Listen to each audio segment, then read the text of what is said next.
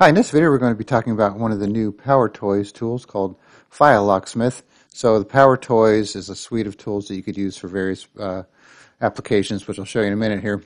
But for this example, let's say you have a file that's open, or you don't even know it's open, you're trying to delete it and it's saying it's in use, and you're not sure what's keeping it open. So rather than trying to go into maybe Task Manager and find the process that's keeping it open, you could use this little tool to do so.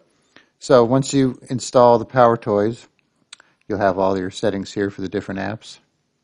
So the one we're talking about is called File Locksmith. It should be enabled by default.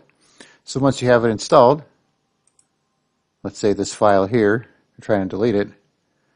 Obviously, in this example, we know it's locked by Microsoft Word, but many times when you try and delete a file, it doesn't tell you what it is, or sometimes it does and you still can't close it out. So what you do is you take that file that's open, you right click on it, and Windows 11 you go to show more options, Windows 10 you don't have to do this. Then you go to the selection here that says what's using this file. So this tells you that it's opened by Word.